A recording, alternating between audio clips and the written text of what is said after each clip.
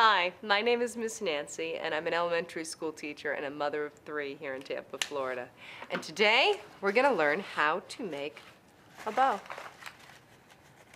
It's actually called a 2-loop bow. First thing we're gonna need, obviously, is ribbon. We're gonna use a nice long stretch of ribbon all the way out to your wrist and back. And then we're gonna cut it.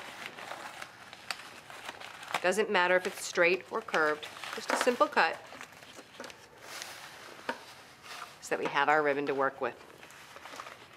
Now we're gonna tie a knot right about in the middle.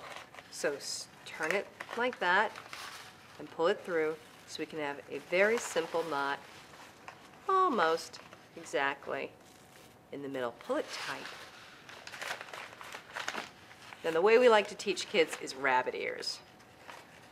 1 rabbit ear on each side.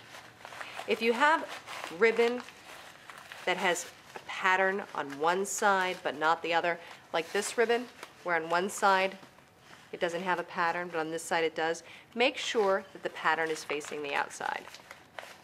Loop one of those rabbit ears around the other. And bunny ears? Bunny ears, pardon me, bunny ears.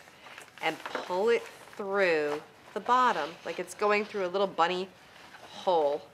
No, that your, like his bunny friend is eating him up. Like his bunny friend is eating him up. There's another good example. And pull it tight.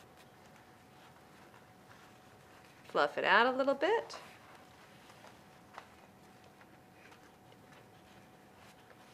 And that is how to make, oh, we'll do it that side. And that is how to make a 2-loop bow.